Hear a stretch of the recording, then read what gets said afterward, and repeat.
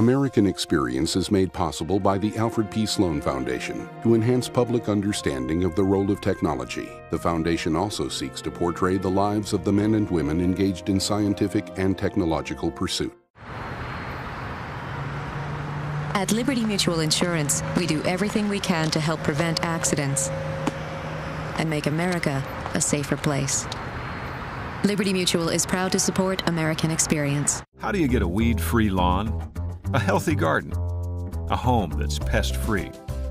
Every day we work to find new and better solutions. Ortho, proud to support the American Experience on PBS. American Experience is also made possible by the Corporation for Public Broadcasting and contributions to your PBS station from viewers like you. Thank you.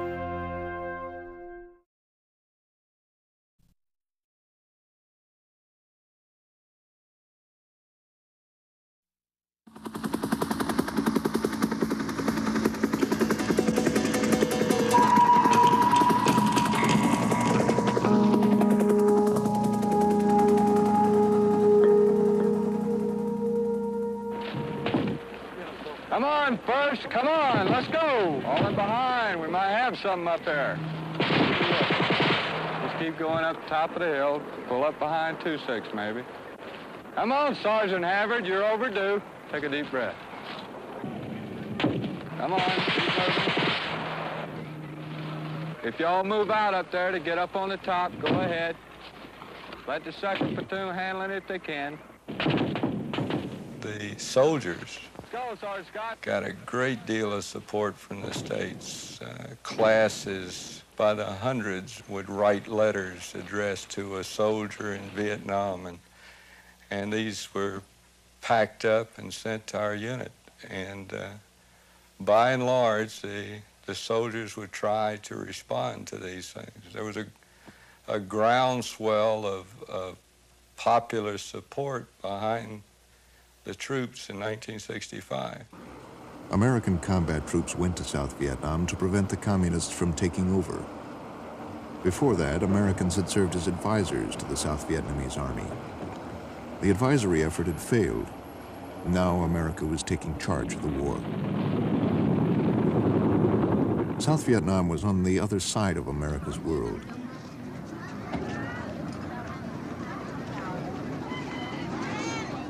It was a strange, incomprehensible country for the American soldiers.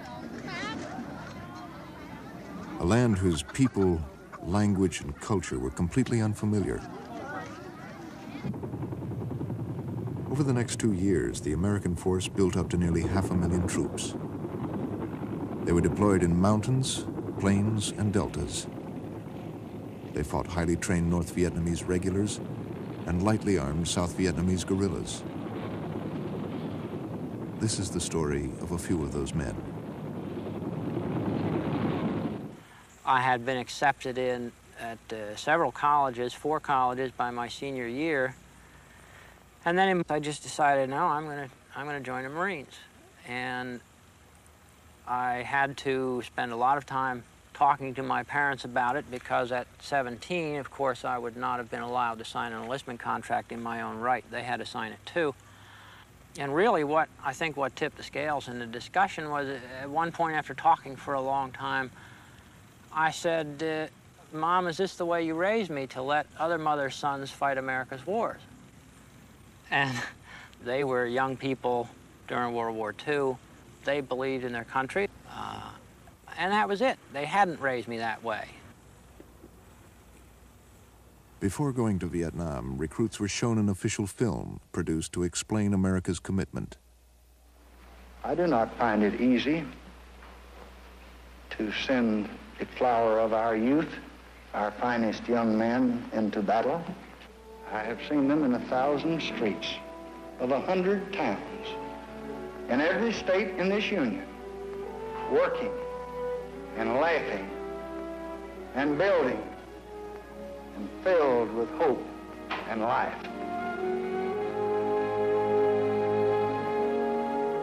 But as long as there are men who hate and destroy, we must have the courage to resist. During my senior year, when when the government said that the communists were taking over Vietnam, and if we didn't stop them there, we would have to stop them eventually in San Diego. I took that at face value, and I saw my opportunity to really to be a hero. The people of South Vietnam have fought for many long years. Thousands of them have died. Thousands more have been crippled and scarred by war. And we just cannot now dishonor our word or abandon our commitment or leave those who believed us and who trusted us to the terror and repression and murder that would follow. This then, my fellow Americans, is why we're in Vietnam.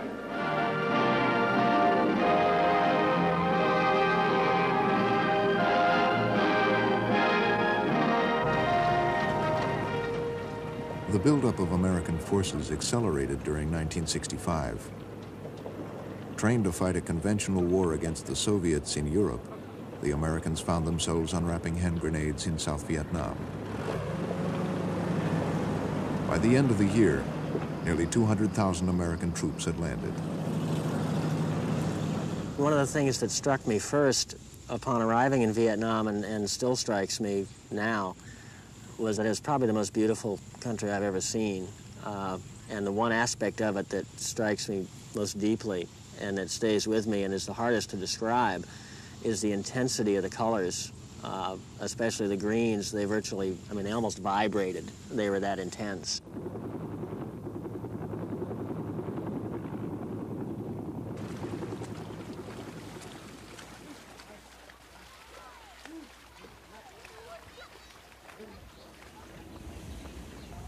American soldiers were unprepared for the complexity of South Vietnam. Some Vietnamese were loyal to communist North Vietnam and the Viet Cong guerrillas. Some belonged to various religious and political factions. Many tried to remain neutral. Others supported the anti-communist government backed by the United States.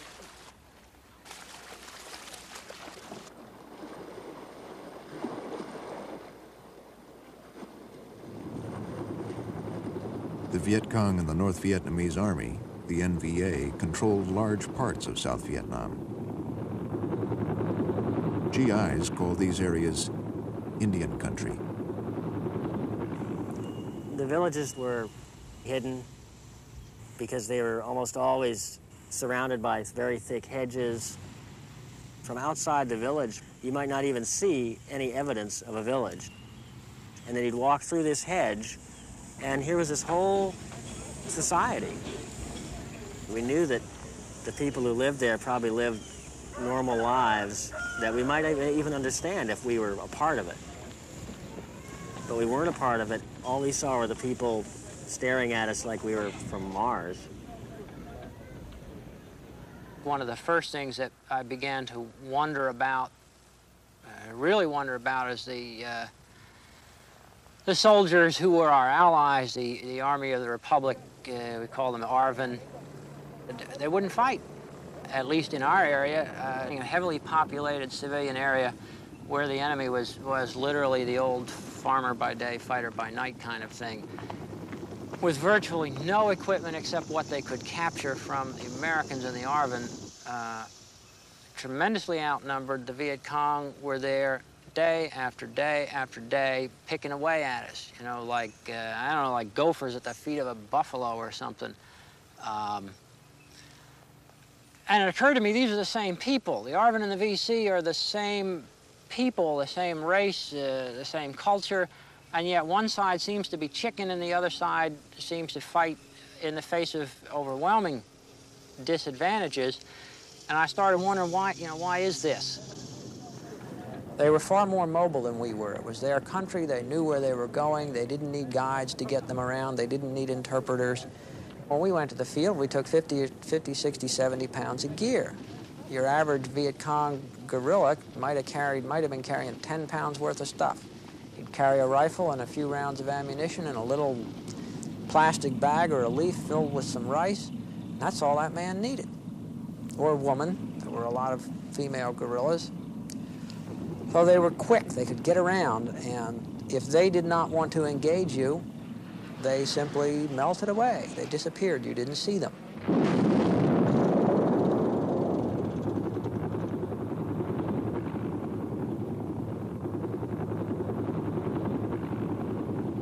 Whenever you did make contact with the enemy, you'd go from the most horrible boredom, I mean, just absolute deathly boredom, to absolutely the other extreme, the most intense, continual excitement I've ever known in my life. I'm not sure how to describe the energy you would feel and the excitement you would feel. However you felt about it in terms of being scared or liking it or disliking it or whatever, the excitement was there, I think, for everybody. You couldn't go through combat and remain detached. It was the idea of someone shooting at you. Someone was trying to kill you. You were trying to kill someone. You were using that finger to try to take someone's life, and that sends a real charge through you.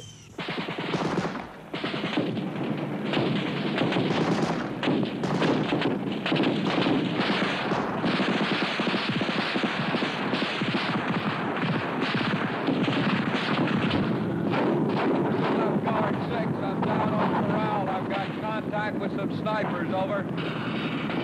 Everybody get off the middle of this LZ. Everybody move out. Get out there.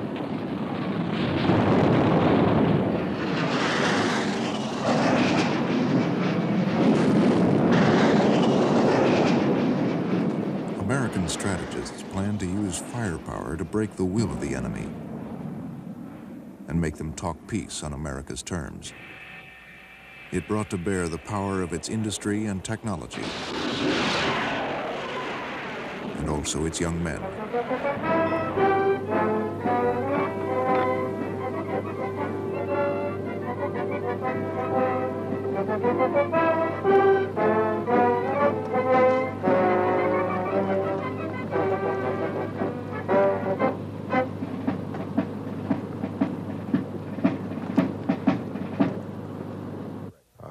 Recall one time when the 22nd NVA Regiment was located down on the coast in an open area. They were trying to move from one point to another and had hoped to be able to carry out this movement without being detected. But the 1st and 9th Cav did detected them very late in the evening. It was around 5:30 or 6 o'clock. And throughout the next 2 days, proceeded to eliminate them once again, I might point out, primarily through the use of awesome firepower. That I know my battalion alone fired 22,000 artillery rounds into a very small area, and this area had been heavy jungle when we started the fight, and it really looked like the moonscape when we got through, but it wasn't just artillery fire. You had airstrikes coming in, tanks were brought up, and this was the 3rd time that we had run up against the 22nd NVA Regiment. And every time we ran up against them, why, we would tear them up, and they would fall back into the mountains, and 6 months later they'd come back completely refurbished, a new regiment, and we'd have to go through this drill again.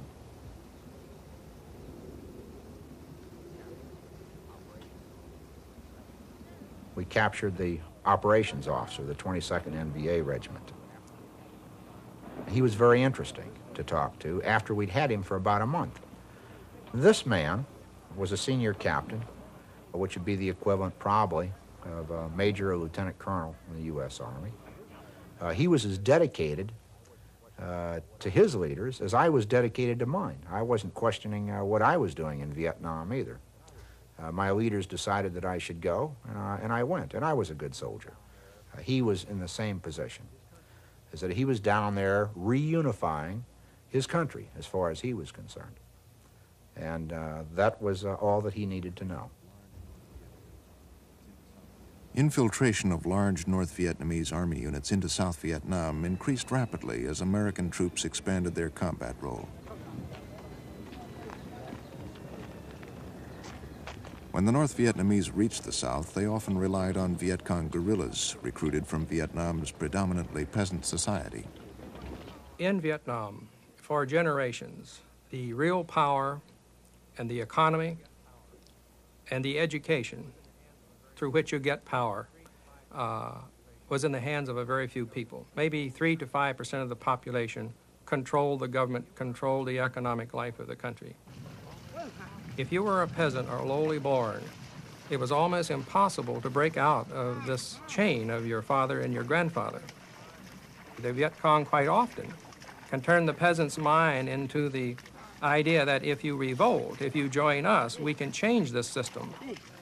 As a result, many young men and women voluntarily, willingly joined the Viet Cong in Vietnam.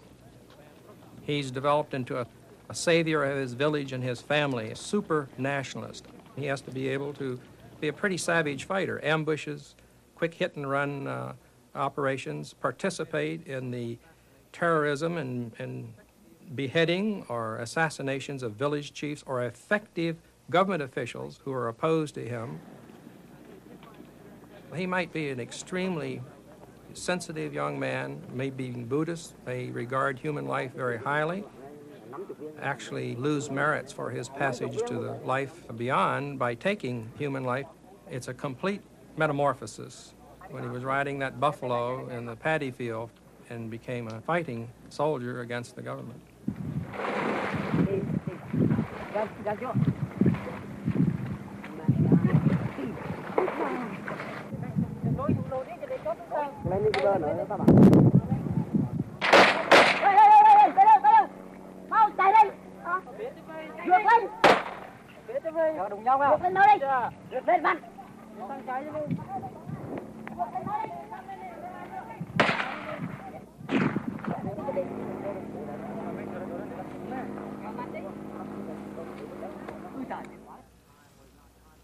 Most of our enemy contact at that time was not contact at all. It was mines and snipers, mostly mines. Our battalion, if I recall correctly, had something on the order of 75 mining incidents per month.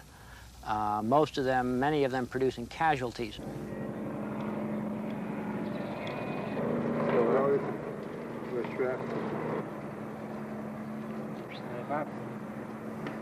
So day after day, you had dead Marines, wounded Marines, and nobody to fight back at. In the meantime, you've got guys, you know, you go out, you run a patrol, somebody hits a mine, there's a couple of dead people, and here's Joe, the rice farmer, out in his field. He don't even stop. It's like he didn't even hear the blast.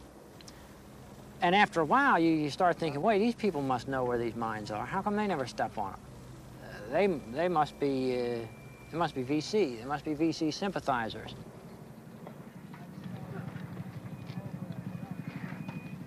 And so, over a relatively short period of time, you begin to treat all of the Vietnamese as though they are the enemy. If you can't tell, you shoot first and ask questions later.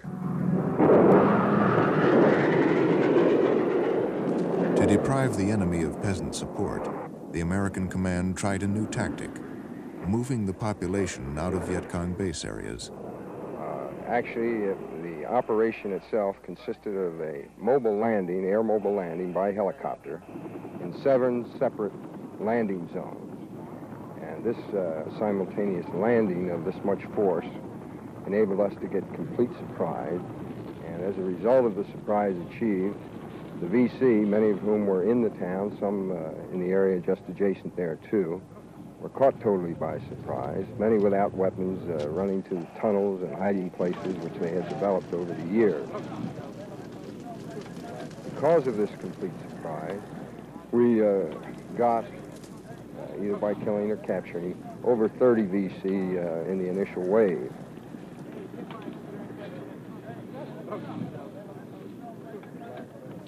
The main goal of it was to eliminate the National Liberation Front political and military structure from a triangular area, about 50, 60 square miles.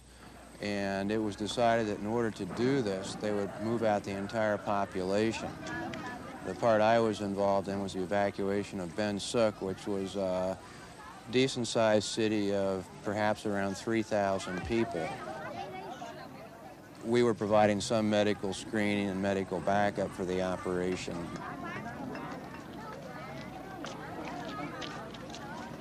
During the evacuation of the villagers from Ben Suc, I was struck by a sense of resoluteness in the villagers. They understood what was happening.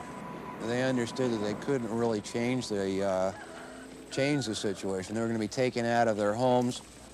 I'm sure that deep down inside they knew that that was the end of Ben Suc as a village, that we were going to destroy the village. They seemed to accept it with a very special kind of strength.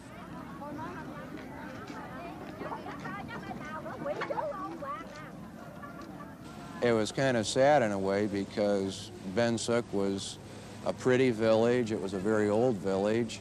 The people there seemed to enjoy a little better standard of living than people in many of the other villages. The villagers were taken out by boat, by helicopter, and by truck to relocation centers.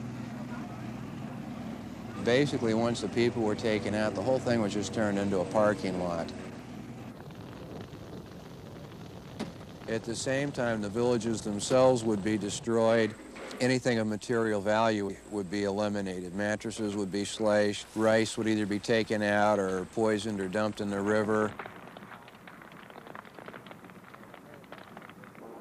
Crops would be defoliated, and it made it much more difficult for the Liberation Front to continue without this material and population base. The press corps in Saigon was briefed on the operation, called Cedar Falls, by its commander, General Jonathan Seaman. They'll have a little trouble using it.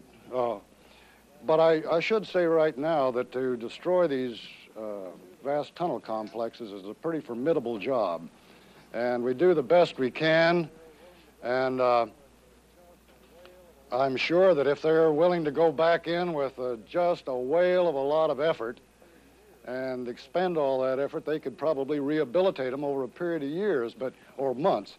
But when you realize that it's taken them about 20 years to build this thing up, if I were a VC, I'd be somewhat discouraged. American forces ended the operation and withdrew. Soon, even without help from the civilian population, the enemy was back in its base, again threatening the region around Saigon.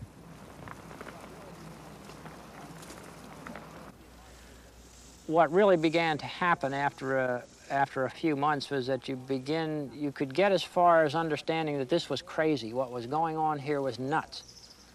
But you didn't dare begin to draw conclusions from that because they pointed in directions that were just terrifying. I mean, America might not be the guys on the white horses with the white hats.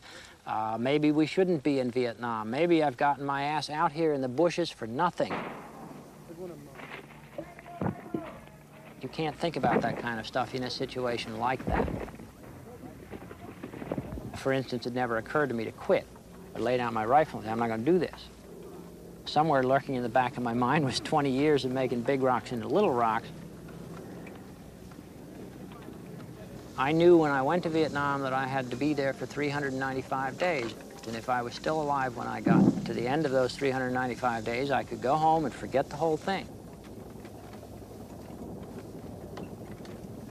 You wondered, are we going to make contact today? Are we going to get hit?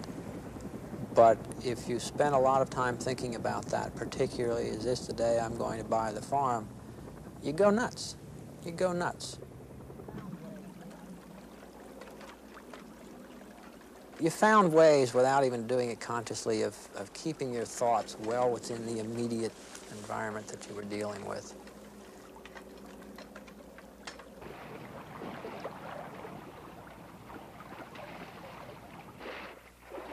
There were leeches everywhere, and so whenever you stopped for a break, you'd have to take your boots off and check for leeches. One of the major problems that guys had was a thing called immersion foot. You get this kind of rot on your feet because your feet were always wet.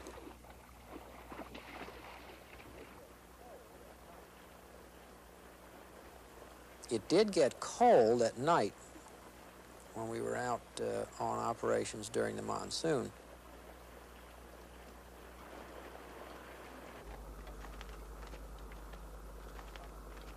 The heat was a lot harder to deal with in the summer months. You had been used to regularly 100 degrees, up to 110. Some days it would get up to 120. And we ended up taking a lot of chances. You'd go without a flak jacket, you'd go without a helmet. You were trying to decide what the odds were of getting heat stroke as opposed to what the odds were of getting hit.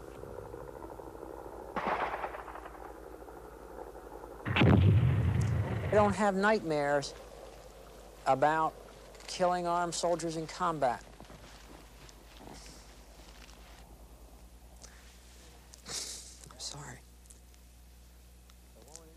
The thing I have the nightmares about is the woman in the rice field that I shot one day because she was running for no other reason, because she was running away from the Americans who were going to kill her, and I killed her. 55, 60 years old, unarmed, and at the time I didn't even think twice about it. It's not like the San Francisco 49ers on one side of the field and the Cincinnati Bengals on the other. It's just not like that. It's the enemy is all around you. 1 second you may be fired upon from the rear, the next second from straight ahead or either flank. You never know. In other words, you never knew who was the enemy and who was the friend. They all dressed like they were all Vietnamese. Some of them were Viet Cong. They all looked alike. What follows is an account from both sides, American and Vietnamese, of what happened in a village Marines were trying to clear of Viet Cong, 10 miles from where U.S. troops first landed in 1965. It's January 1967. We planned a detailed two-company operation involving a golf company of the 2nd Battalion, 1st Marines, and hotel company, which I commanded. I was put in charge of the operation as a senior company commander.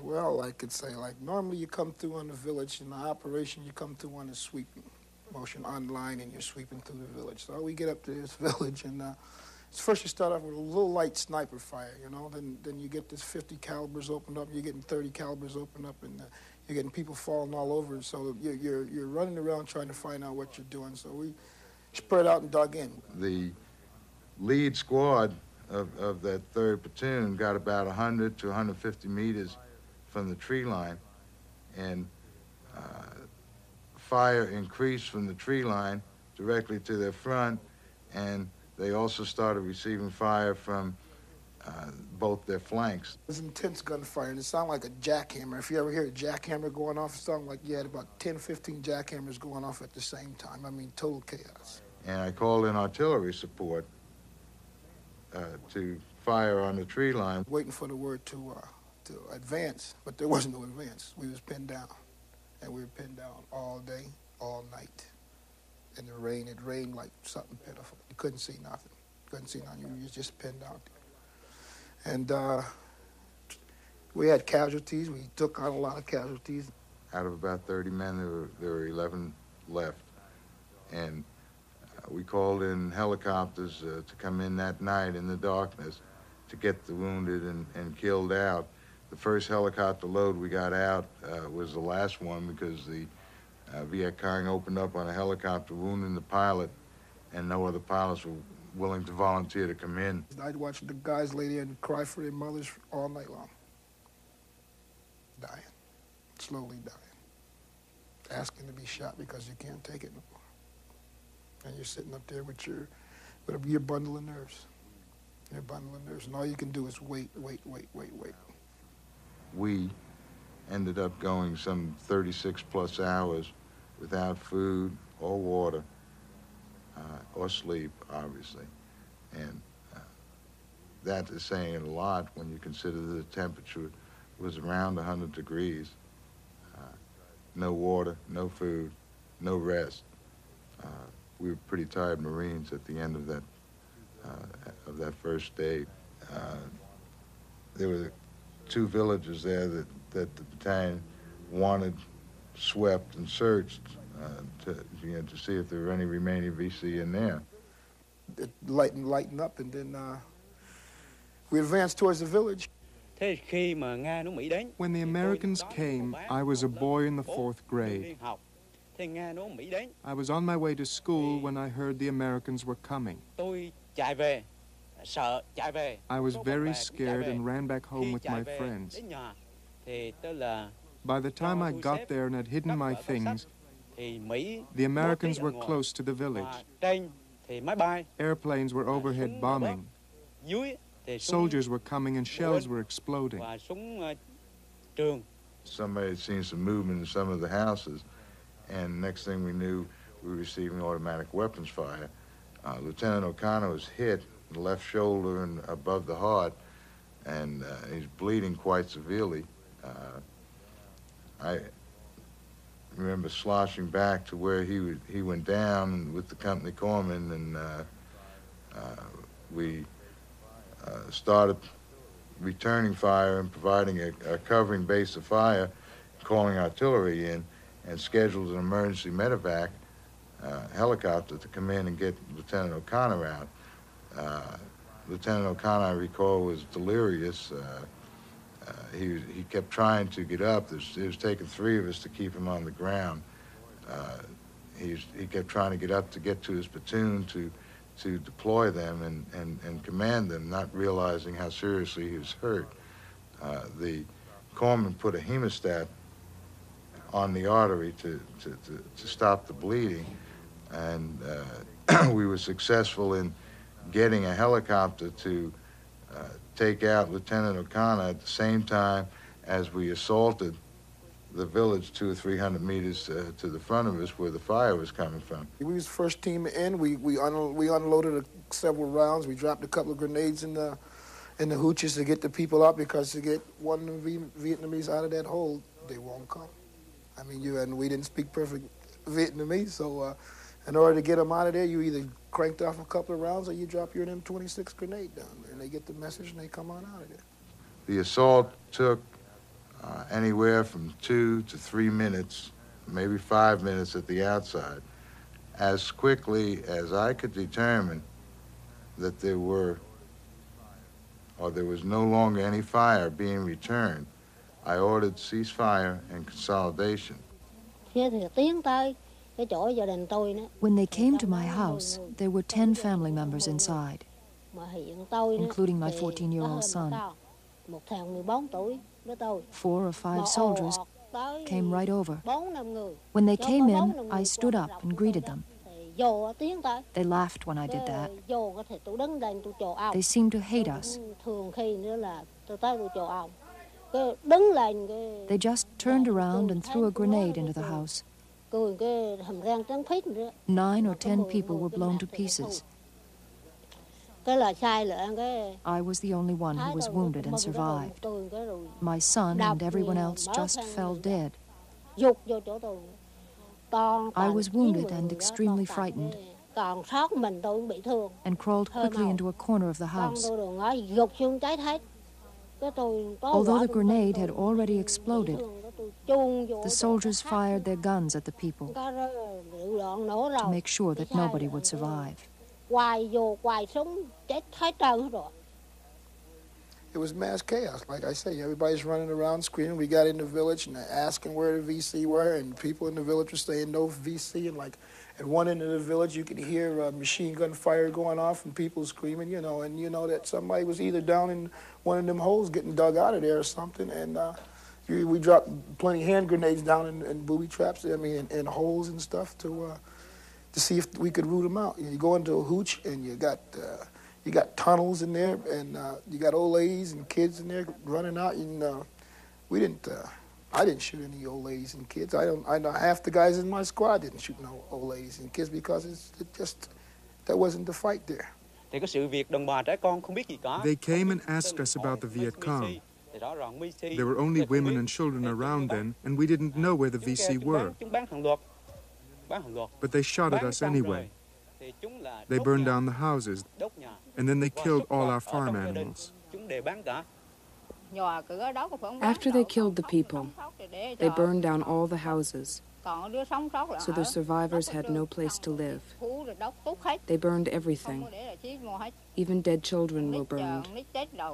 So I could collect only this much of the remains of 3 children. It was only a handful of bones. Like I say, you get in the way of M14 or M60 caliber machine gun, there's no telling who's going to get killed. And you got an angry 18-year-old kid behind the gun, and he just seen his buddy get killed. He's not going to have no remorse of who's on the receiving end of that 60 caliber machine gun.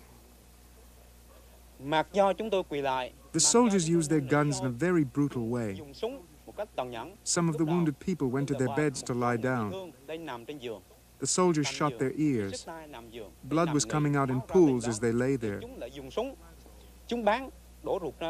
Then the soldiers shot at their stomachs and their insides splattered all over. Then they smashed people's heads using the butts of their guns.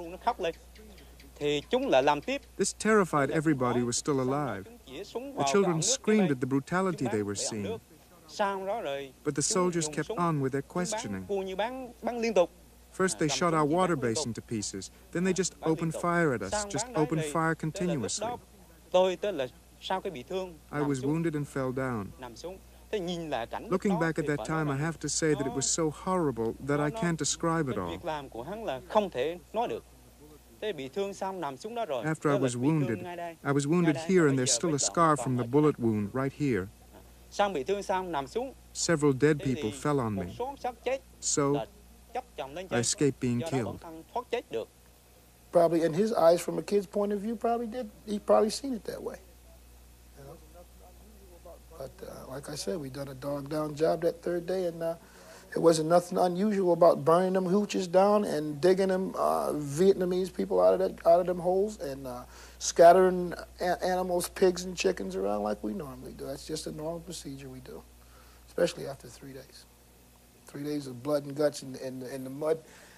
Hey, you can't take it. We couldn't take it, and like I said, I can't account for every Marine that was there. What they done at that particular time, they done it because they felt that that's what they had to do.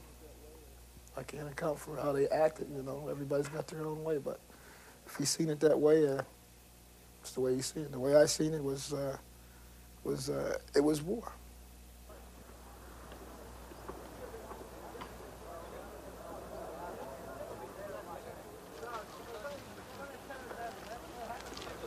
After military operations in the field, men returned to their base camps.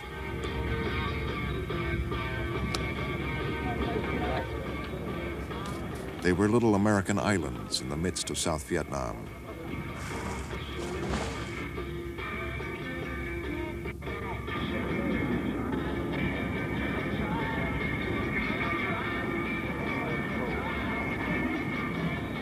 Okay, let's settle up. Go on with your digging, Noah. I'll go. Your feet all right, little John? Never better. Besides, I wouldn't know what to do with myself sitting around here without you guys. Next to the bases, small Vietnamese towns grew up.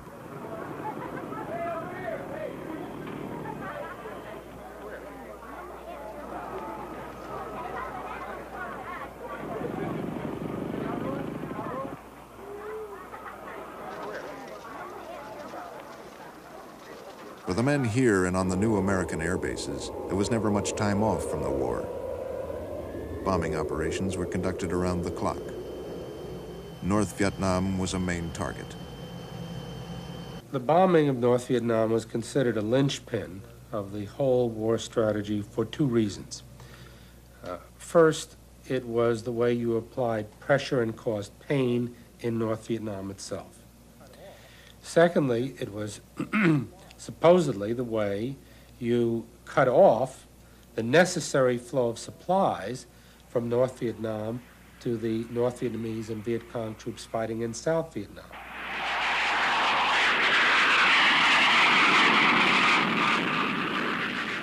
Interdiction was the key term. And it looked to us that even though we were stepping up the bombing almost month by month, that there was no impact on North Vietnamese and Viet Cong military activities in the South. So we had to ask the question, was the interdiction campaign working at all? So we started to make the calculations. How much supplies would have to come from north to south to keep 150,000 troops in the field and fighting, producing as much devastation as they were. And we had a pretty good fix on how many trucks the North Vietnamese were sending down. And we estimated, as I remember it, something like 50 to 100 trucks a week, and that they only needed to get through 10 or 20 of those trucks to maintain just that level of military activity that they had been carrying out. And we estimated that based on past experience, there was no way we could eliminate those, that 20%. No matter how bombing the effective was, they were going to get at least that through. In other words, the interdiction campaign was not working and would not work. Now, of course, there was one alternative. You could have engaged in the kind of bombing of North Vietnam that would have devastated the society totally. You could have bombed the dams. You could have destroyed the population. I suppose you could have used nuclear weapons. We, I think, fortunately, had the good judgment, had the basic humanity not to consider that kind of a bombing campaign.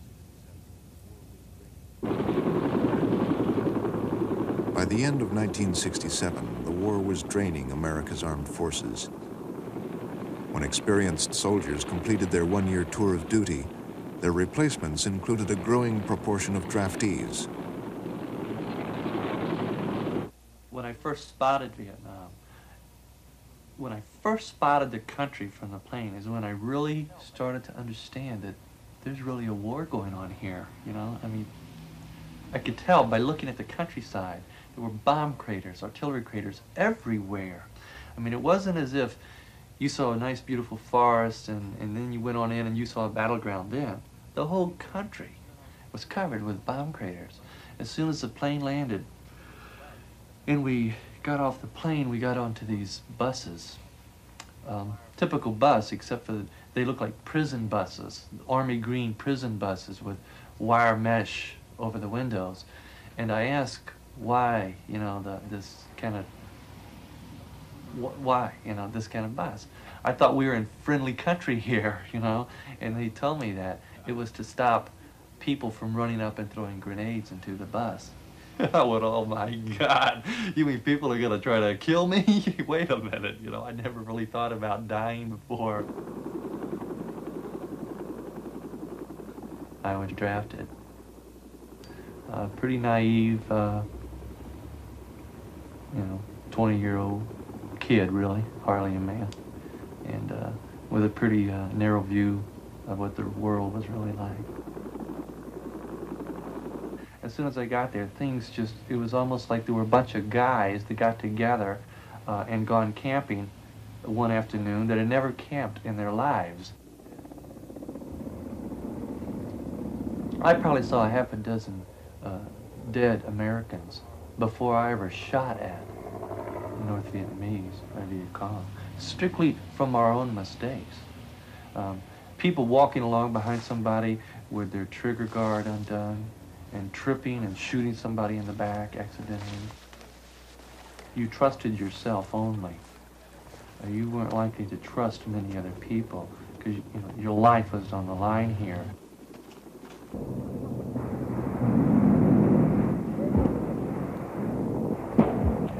Where the fuck was that second platoon when we got up there? All right, I need a perimeter set up here, quick. Oh, man. You got the first aid dressing? I don't have. They're up there, they're drinking blood. Them dirty bastards. Oh, okay. I knew they were going to get us to the... God damn. One for him. One for him. Perimeter set up around us. Get another company in here. You got a first aid? Get him. If I got in the belly, you better get me in the belly first. Don't get excited. Another day in the night.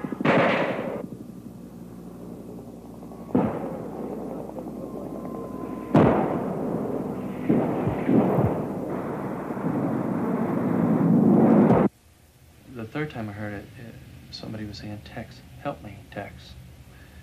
And so my friend says, don't be a fool, you know, don't go out there, you're gonna get killed. And I probably think that he was more scared of me leaving him there alone than me getting hurt.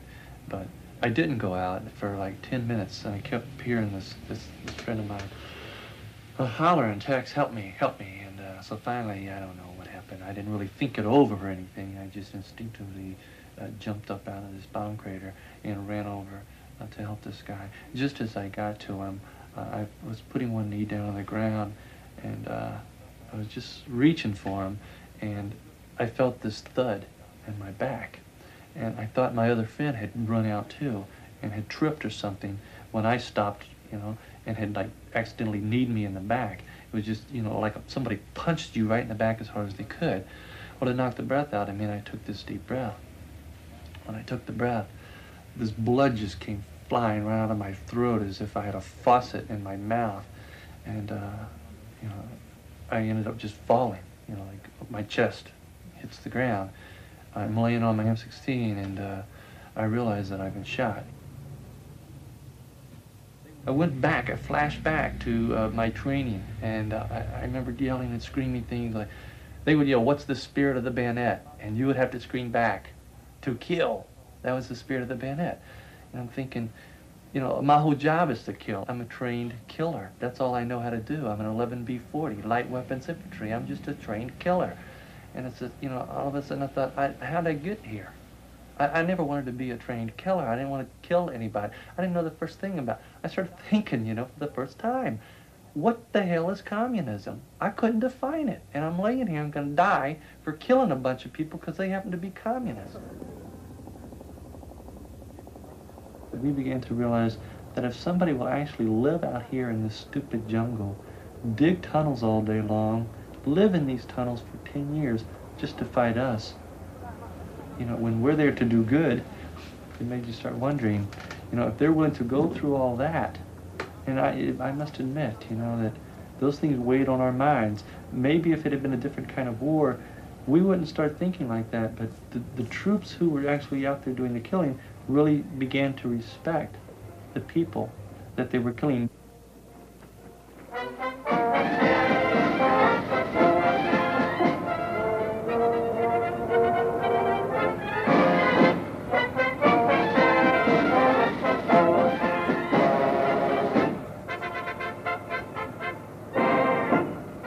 By late 1967, the American forces in South Vietnam numbered nearly 500,000.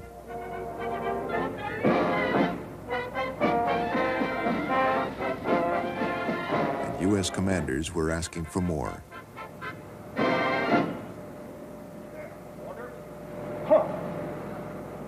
Vice President Hubert Humphrey came to Saigon to reaffirm America's commitment. And may I say that despite public opinion polls, none of which, may I say, have ever been very friendly towards a nation's commitment in battle, despite criticism, despite understandable impatience, we mean to stick it out until aggression is turned back and until a just and honorable peace can be achieved, until the job is done. That is the policy of the President of the United States, the Vice President of the United States, and the Congress of the United States. So let people understand that.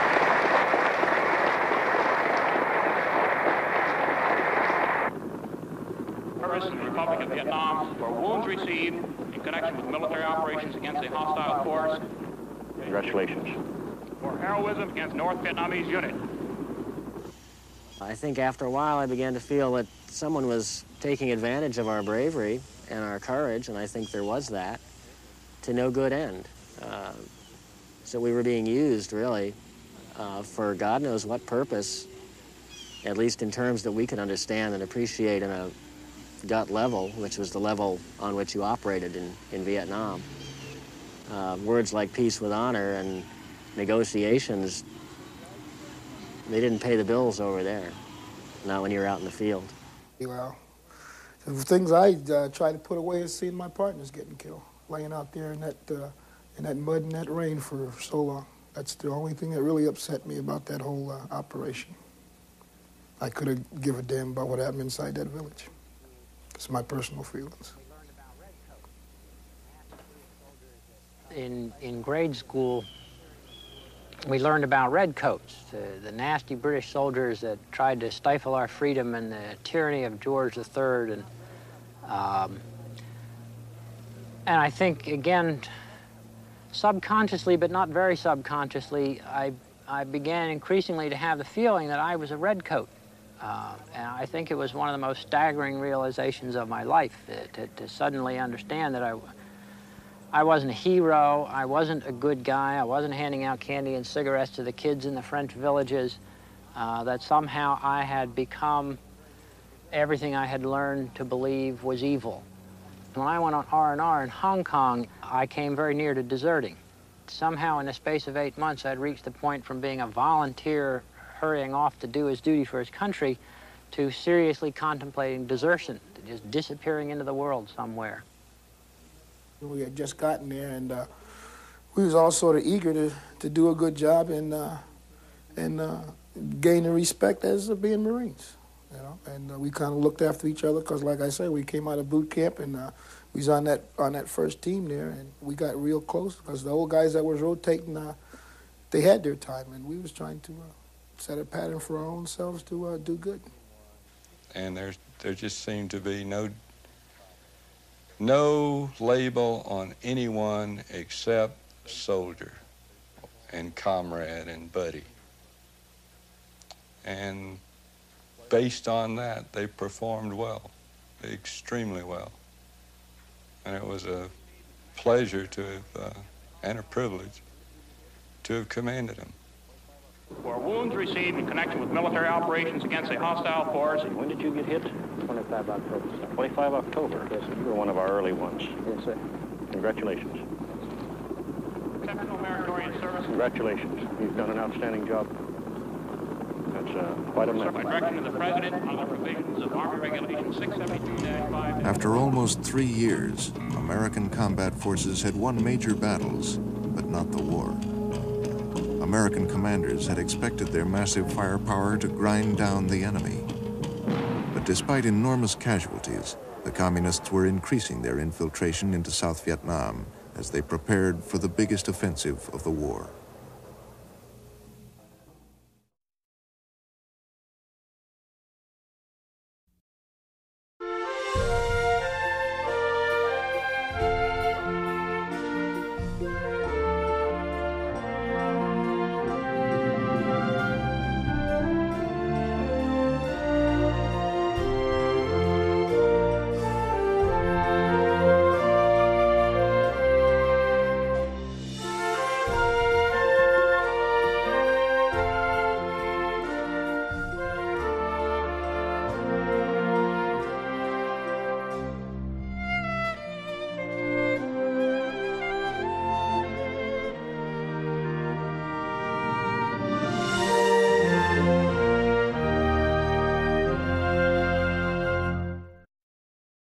American Experience is made possible by the Alfred P. Sloan Foundation to enhance public understanding of the role of technology. The foundation also seeks to portray the lives of the men and women engaged in scientific and technological pursuit. At the Scotts Company, we help make gardens more beautiful, lawns greener, trees taller. If there's a better business to be in, please let us know. At Liberty Mutual Insurance, we do everything we can to help prevent accidents and make America a safer place. Liberty Mutual is proud to support American Experience.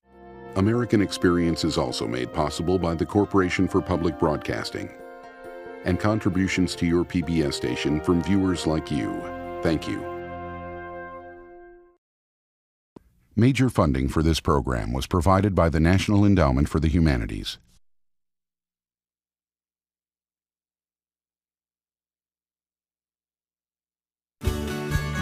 We are PBS.